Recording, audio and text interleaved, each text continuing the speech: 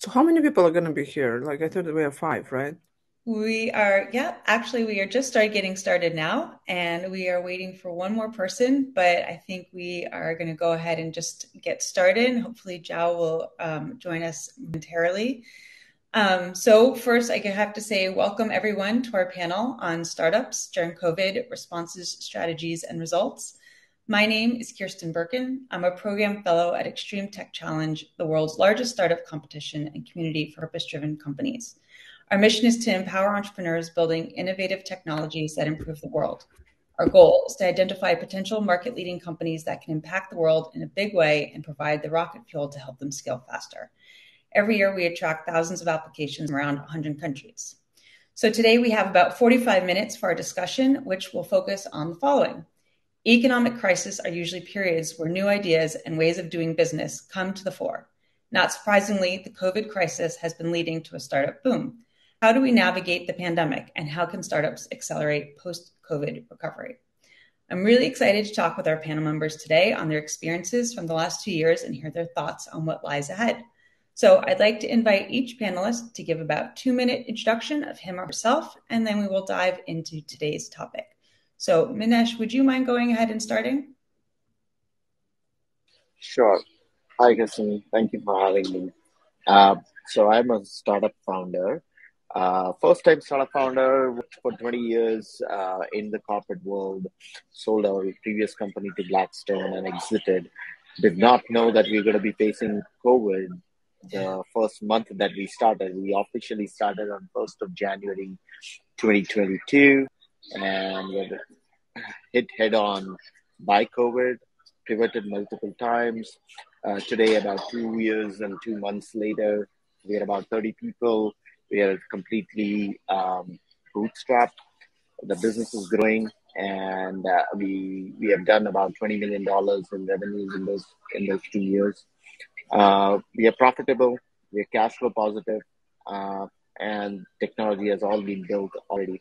We're going to get into the next phase of growth with some fundraising in the next 2 to 3 months. I'm really excited about being here. Cool. Thank you so much. Svetlana? Yeah. Hi, everyone. My name is Svetlana Kamyshanskaya. I'm a corporate lawyer and startup advisor in Silicon Valley. I'm based in Silicon Valley. So I do work closely with technology companies, and we provide services to companies that are starting and growing business in the U.S., as well as foreign companies coming to the U.S. So a good part of our practice is assisting foreign companies, foreign startups that already have product developed, let's say in Europe, and they usually have some financing from European countries or European investors, and they come to the U.S. to accomplish like different goals. Sometimes it's just market. Sometimes they move headquarters to the U.S. With a plan to expand globally as a U.S.-based company. And of course, like access to investors is one of the considerations that companies have. So that's my practice in a nutshell. And I'm always excited to work with technology companies because I think it's the most rewarding legal work that you can possibly do because you're building something. You're part of the building team versus litigating or fighting for something. So although it's sometimes that happens even with startups, but I really enjoy what I'm doing. That's amazing. Thank you both so much. We were supposed to have, again, 2 more people joining us. Hopefully they will jump in sometime soon. However, I think we should just get started on our first topic and dive in. So the first question I wanted to go over with everyone was, COVID was a rapid disruption of everything, as we all know. In about 2 minutes, maybe, I'd like for each of you to tell a brief story of how you as entrepreneurs or as professionals pivoted your business or business strategy at the onset of COVID. What changes did you make? Sure, I can go for that one. Jump in. So initially, when we started the company was started with the objective of providing sourcing experts that would go to trade shows on the behalf of people that would attend trade shows. And obviously, trade shows did not happen.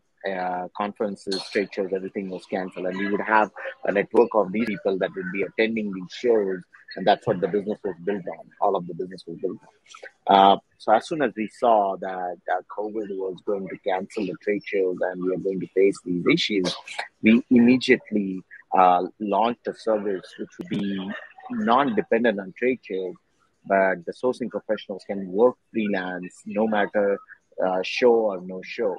And they would be able to help buyers find products and suppliers without the help of any trade show or conference happening.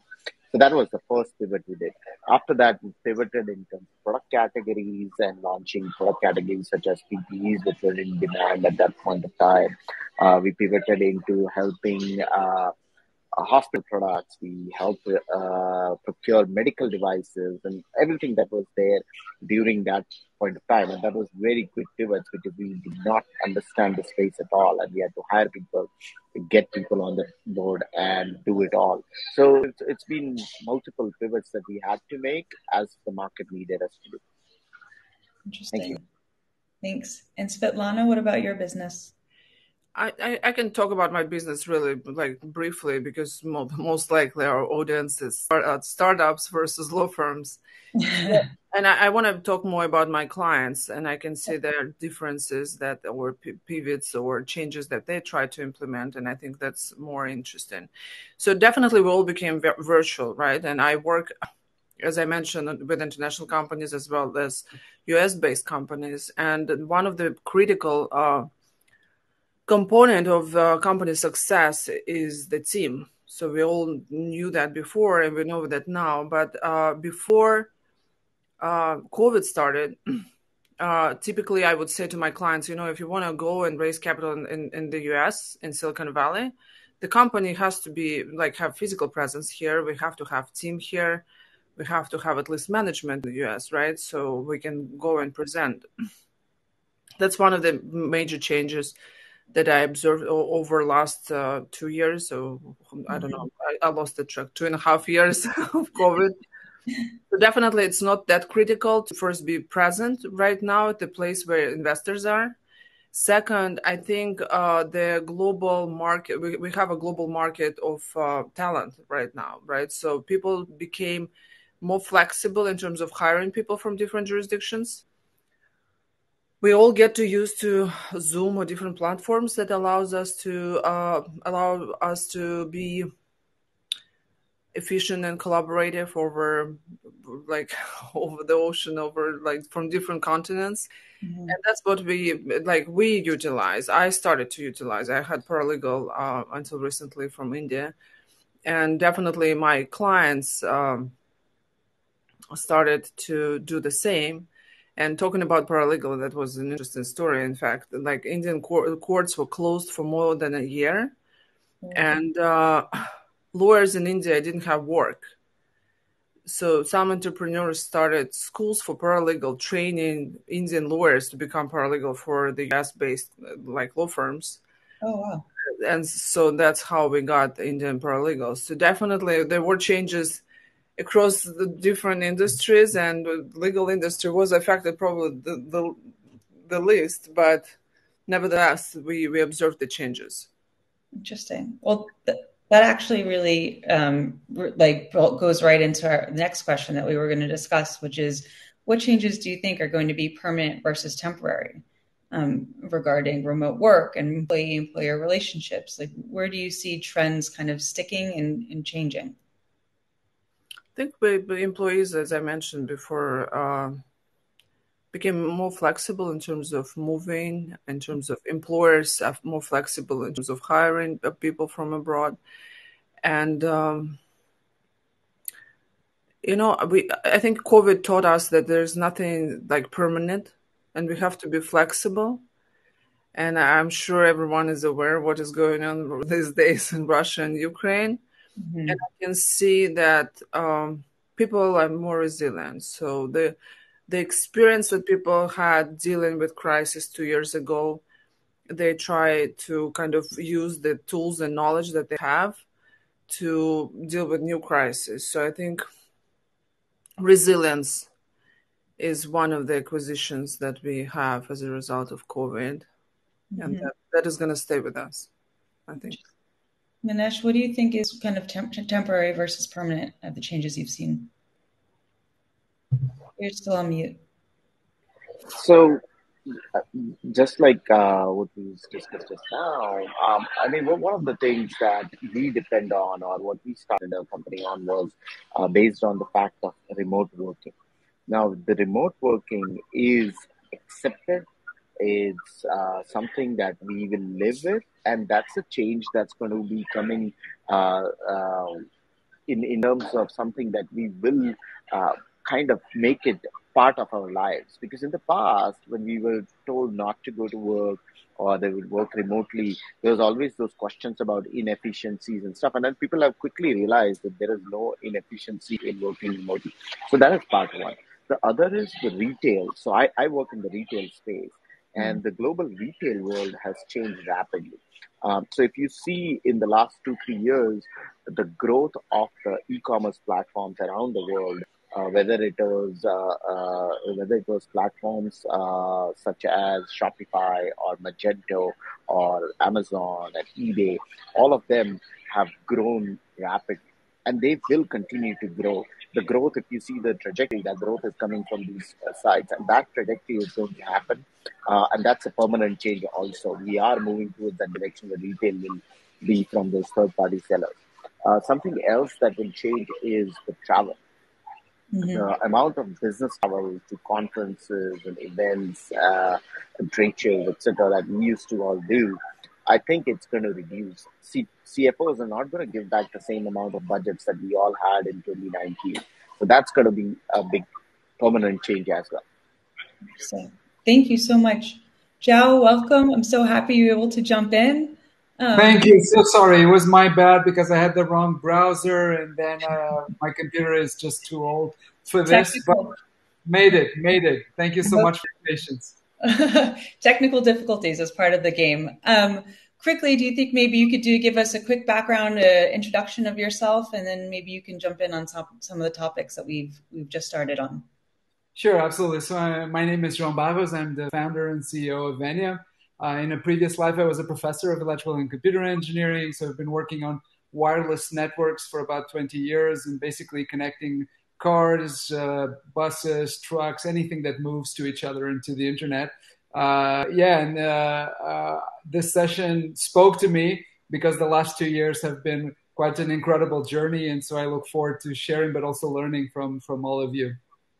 Thank you so much. So we were actually just discussing a little bit about how everyone kind of pivoted during the beginning of COVID. Could you speak briefly about how maybe your company pivoted when COVID really hit? Well, to give you an idea, our main customers before COVID were auto OEMs.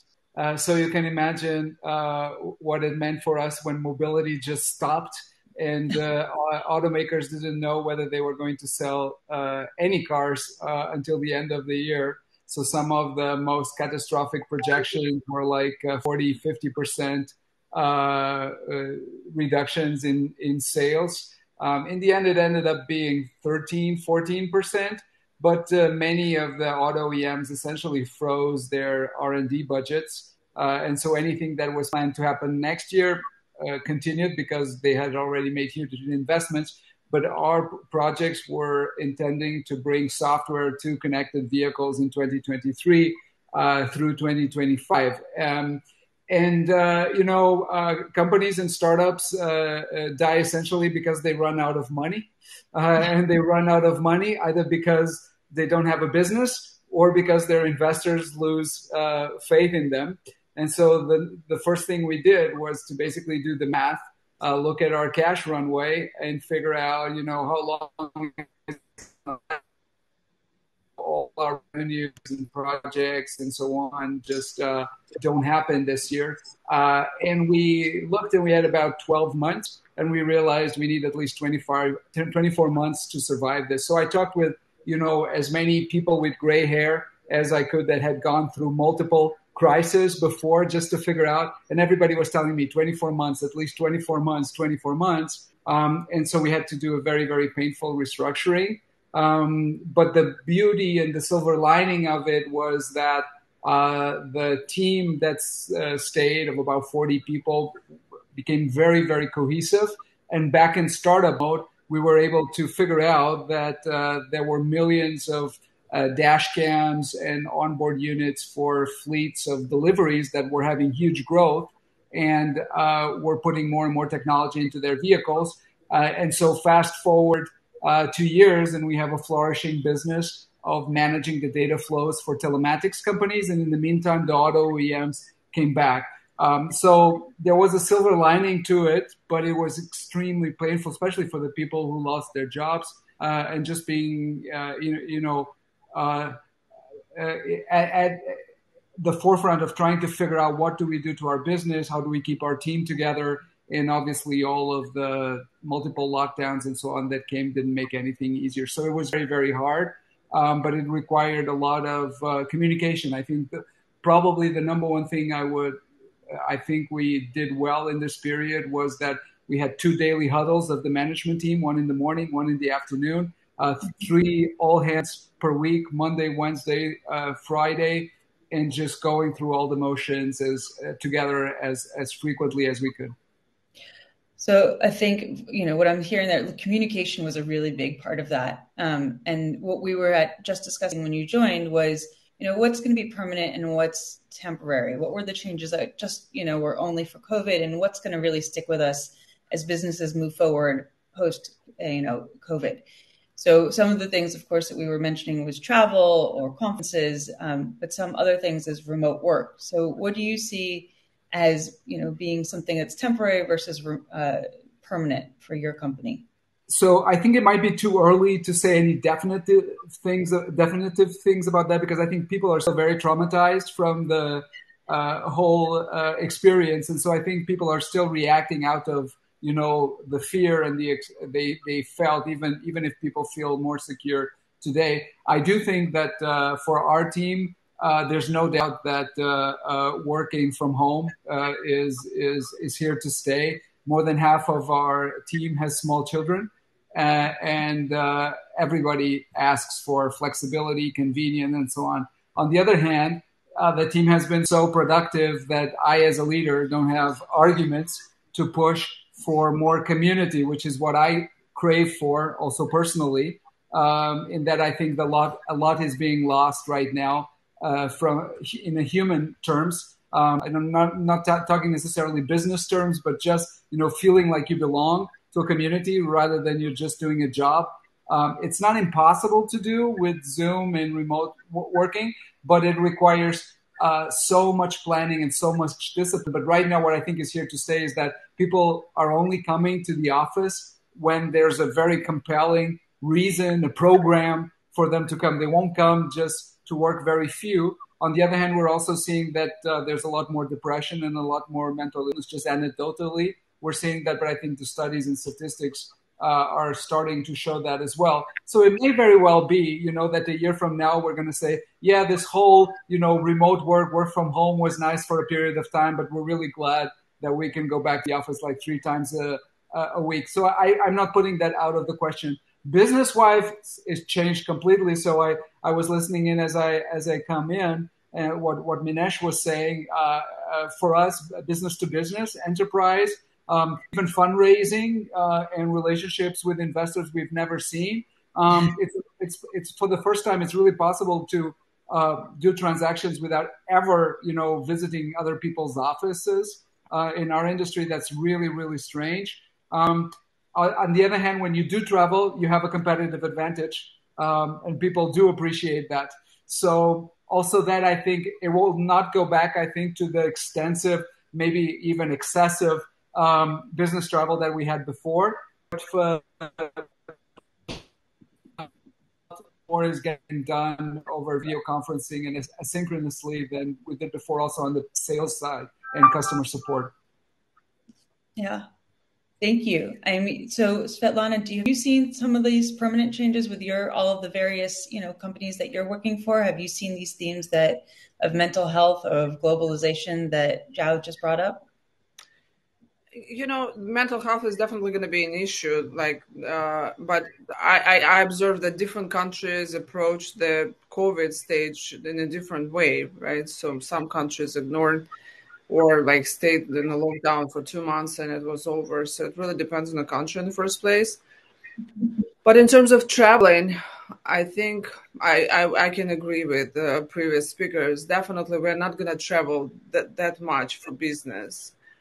But on another end, I had I worked at office yesterday with the whole team together, and I left office. I didn't do that much as I would do staying at home, but I felt so satisfied that I had my team. We worked together, we spoke, we laughed, we had lunch together. So it definitely is a different dynamic. And although we are more efficient at home, there's no doubt about that. But sometimes we're still social creatures and we need people. So I think eventually we would find a balance. Uh-huh. And it's going to be more combined working arrangement versus just working from home. So you're seeing more of a balance in the future. Yeah. Minesh, have you seen similar things with your team? See, balance is very relative, right? I mean, personally, I feel that my team is far more capable and being able to be much more productive during the pandemic. And we started during the pandemic. We started the organization pretty much in the middle of the pandemic. All of the 30 people, 27 were all hired during the pandemic. So it was with the expectation that we'll be working remotely and the efficiencies will be checked. There are tools that have developed from Slack to Teams and so many others that we use for really being productive and working with each other on teams. That's, I think, is something that we will continue. As far as the community feeling goes, I think it's if the organization has been working in a certain way beforehand, it might be a challenge because they want that community feeling. For us as new organizations, I don't feel that as a challenge because we're just used to working this way. The advantage I see there is that, say, for example, in my team, I've hired a tech team in India. I've hired coders in Pakistan. I've hired a UX guy in Czech Republic. I have coders in Siberia. And I have a business analyst in Singapore. I have a business intelligence person in Taiwan, and I'm just basically hired based on the skill set rather than seeing where the location, skill set and affordability, obviously. So it's been giving me that flexibility, and as a startup founder, I love that flexibility. I wouldn't be able to do that in the past environment. And Minesh, let me ask you, so how do you build a company culture like that? And does it matter? Or do you even try to build a company culture? Yes. No. So one of the first things we did, João, and this was even before we registered the company, is we set the company with 7 values of the company. Values are things that we believe in. So some of the values are we are honest and we have integrity. We are team players. We are not Debbie Downers and stuff like that. So there are 7 values that we created. And every single individual is measured on those values, not just the KPIs. The KPIs and the performance and the sales numbers, all those things, fine, they work. But we want people to have these values. If they have these values and we measure them on those values, it continues to kind of build on the organization and build the culture of the organization. So you think that works equally well remotely as in an office? Yeah. So I have my doubts. Joe, we didn't have a choice, right? We didn't have a choice where we started during the pandemic. You missed that, but basically I started the company 1st of January 2020. So you can imagine every person that was hired was during that. So we had to think of it that way. We didn't have a choice of any other way. Understood. No, that's fair. You know, as they say, necessity is the mother of invention. That's what happened. So, Minesh, if I'm understanding correctly, part of everyone's the way that they are, evaluated is part of sticking to those 7 values that you laid out. Is that correct?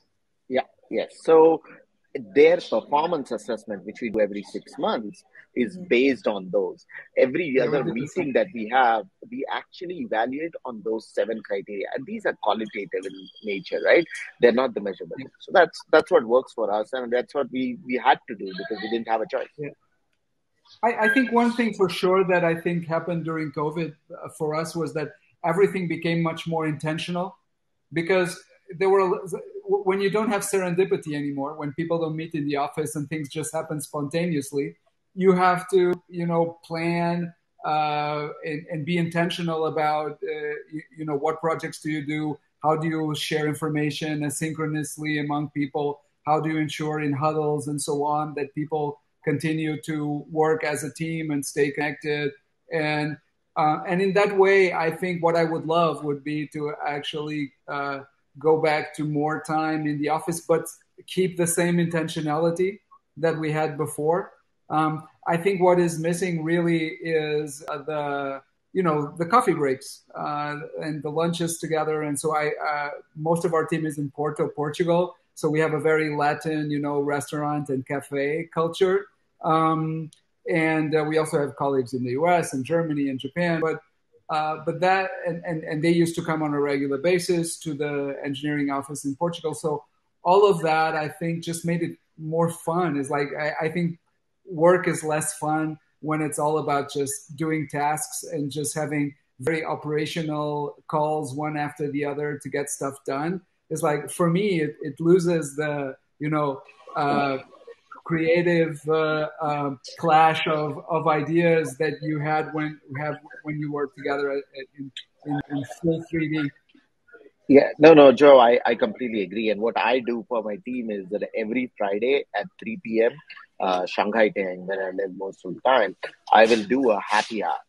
And I will pull out my bottle of whiskey or beer or whatever I'm drinking. And then I make sure that everybody is drinking something, whatever they're drinking, whether even if it's tea or coffee. And then we just chit chat and discuss about what happened during the week and stuff like non-work stuff. So no, that totally makes sense. I think the other thing that occurred to me that I think is going to stay is that I think in general, and I hope I won't, sound immodest, but just in general, I think this whole generation of leaders that had to go through this experience together and just look after their teams, think much more about the well-being, also mental well-being of their teams. I see a whole range of much more humane company leaders and business people than I saw before. And so I think that in a way there's a silver lining to that. I think people are, or leaders in general, are more aware, I think, of the needs of their teams. On the other hand, in the tech sector, as a leader, you have zero leverage because every single technical employee now has 5 job offers waiting for them on the LinkedIn. Why everyone is so humane, right? So because you have no choice, but I think the power is all on the side of the employees right now, completely, and that's an issue because I think all the things that Minesh was describing on how to build a culture and so on requires rules and requires some form of accountability. So someone has to look after this garden. And obviously it's not the CEO alone. Has to be a whole thing, but you have to have a critical mass of people that care about that enough to demand accountability from others. And when, everybody is thinking, I can just jump to another job whenever I want, it's a harder thing to do, I think. No, Joe, the one thing we did was, as part of our hiring as well, we used to discuss these values and we used to see people's reactions on these values. And we have kind of not hired people that felt like these are not their values, or that felt like, not directly saying it, but you can read between the lines and react to those. So I think we have been very... I would have never done this in my previous role, right? I worked for an asset management company with 5,000 people. We never thought about all these values. We only thought about, what was your performance at that place? How much revenue did you bring? Or what else were you bringing to the table? And those kind of things. And we just change our complete tone because, we know from your resume what you've done. We'll verify that. But more importantly, let's see if you fit into the kind of the mold of the company. And Joe, the 30 people that I've hired, I've not had to fire even one person yet, or none of them have left. Really impressive. I love all that you guys are bringing up. We actually discussed when we had done our practice. We had talked a little bit about COVID's impact on problem solving for fundamental societal problems such as climate change and social inequalities. We're talking a little bit here already about mental health and how that's, the changes that brings. But what other things do you see as changes that are coming with that, with these changes that are culturally changed all of us? Have you seen any other societal changes in terms of the way people are interacting with one another, or climate change? Maybe we talked about traveling. I'll let Svetlana go first this time. Yeah, sure. So first of all, like all my clients are tech companies, like innovative companies, right? And a lot of people try to make an impact. So it's not just about making money; it's about making difference. And therefore, I see a lot of companies that are focused on green technologies or like global warming. I have the trend of combination of nonprofit and for-profit working together to make an impact and at the same time develop the technology. The change that I can see is that COVID gave us a chance to think about what we really want to do. And it's like we all know about the Great Resignation. So a lot of people left the companies or work that they were not interested in and started companies or doing something that they want to enjoy and bring the difference to the world. So from that perspective, I think it was just a chance for us to reassess, think, is it something that we're doing is important for the society? And if we have power and energy of changing that, that's what we have to pursue. And I can see that that's what is happening, at least in the US. Yeah, absolutely. I absolutely. I see that happening in Europe very much as well. That people had a time of introspection and a lot of time to meditate and realize why am I doing this job and so in a highly competitive job market, actually I do think that companies that are not just building successful businesses but actually also solving problems like how to address climate change. So in our case is how to use data and connectivity to make mobility more sustainable and more efficient for everyone. So basically, when you have an ideal where your technology is actually serving society and mankind in some way, I think that appeals a lot to technologists that have many different and non-technologists that have many options right now in terms of their careers. Yeah. No, I have to agree there. I mean, if our solution is not going to solve problems and it's just something, I want to create something because I want to make money from it, most of the times we will run out of people who believe in us or who follow our steps. And like the organizations have become so flat. We have to be completely transparent with everybody.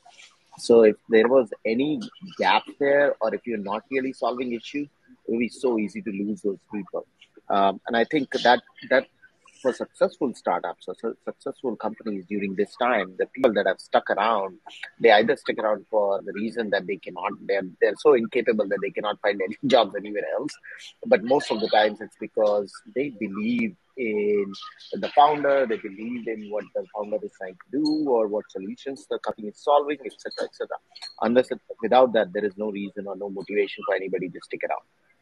On the other hand, I don't think venture capital is doing that yet. So let me say something more polemic, is that when you look at where venture capital is going in many cases, I really ask myself, for many of these things, and I'm not going to go crypto bashing here or anything, but it's like, I wonder, how much better we would be if billions and billions of dollars would go into renewable energy, rethinking, our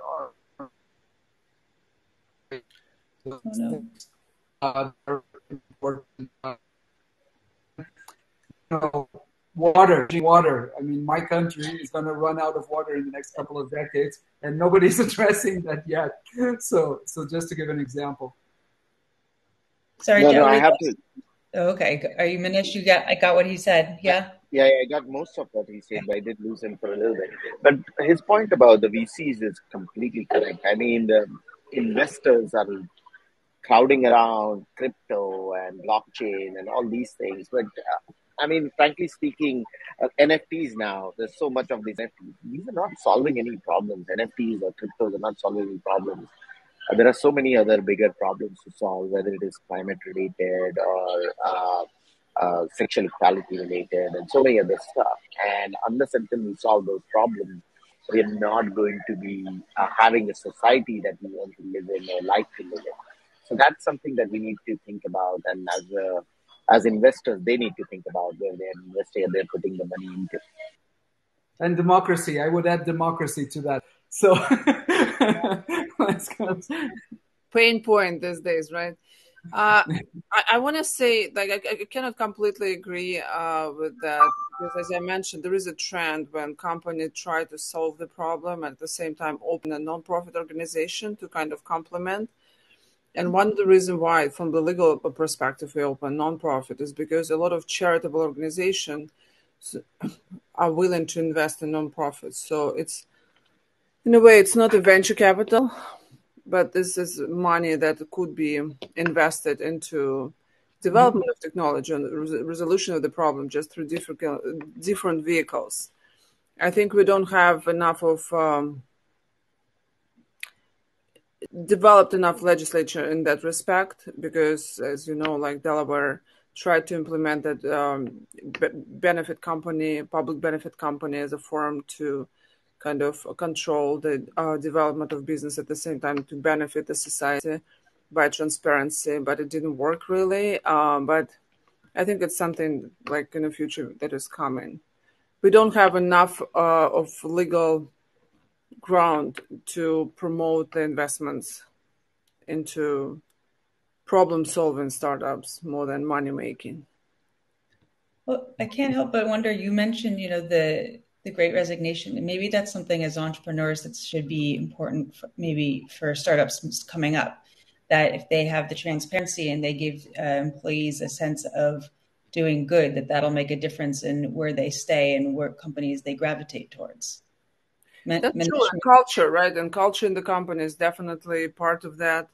And we know, like in Silicon Valley, we have a lot of headquarters of huge corporations, and we know their reputation. So some big companies, quite successful, have a reputation of very toxic employer, and people leave the corporations regardless of the position they have at that company. So yes, definitely, that is a big contributor to the decision-making process.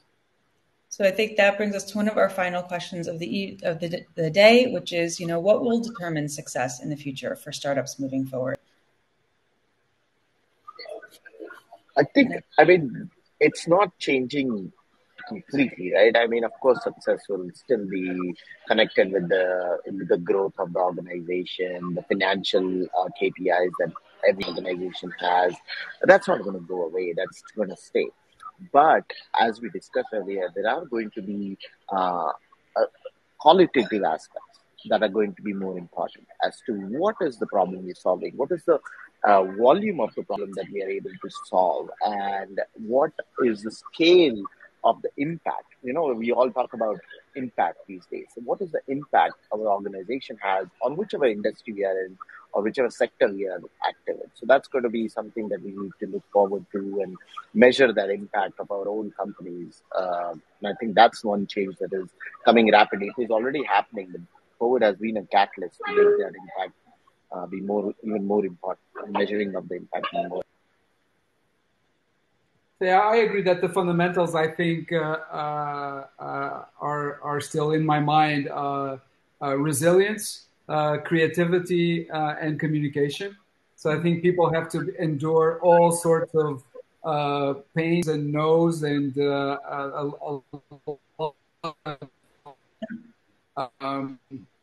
sweat and tears.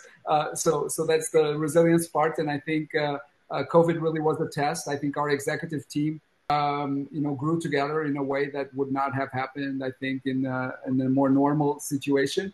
on the creativity side is that, you imagine the world as it could be, but you have to also build a successful business in the world that is, and basically takes the world that is to the world that could be. And that's an exercise of imagination. And that, I think, is where the biggest deficit might be after everything that happened in the last 2 years right now. And then you have to communicate that in many different ways, because the way you tell your story to the investors is not the same as your customers, as your team, as your family, as your wife. So all of those. And so I think those fundamentals are still very much the same. I do think that the practical day to day then is changing, but we already talked a lot about that. But I would say the fundamentals are still the same. Mm-hmm. Yeah, the question was about the success of the startup, right? So how do we measure the success? I think what will determine success in the future and moving forward?